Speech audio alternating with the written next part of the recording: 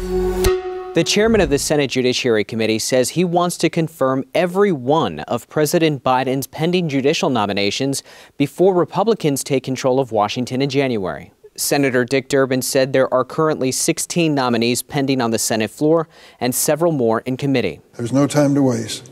The Senate must try to confirm every one of these highly qualified, diverse nominees before the sun sets in the 118th Congress.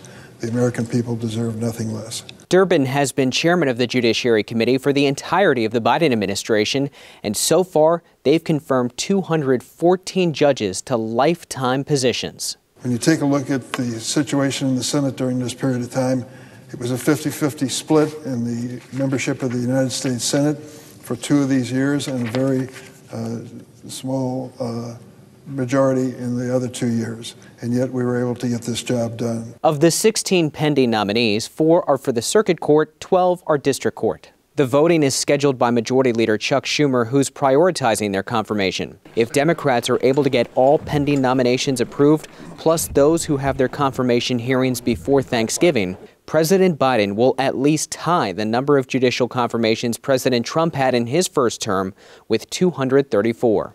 I'm Ray Bogan for Straight Arrow News. For more unbiased reporting, download the SAN app and turn on notifications.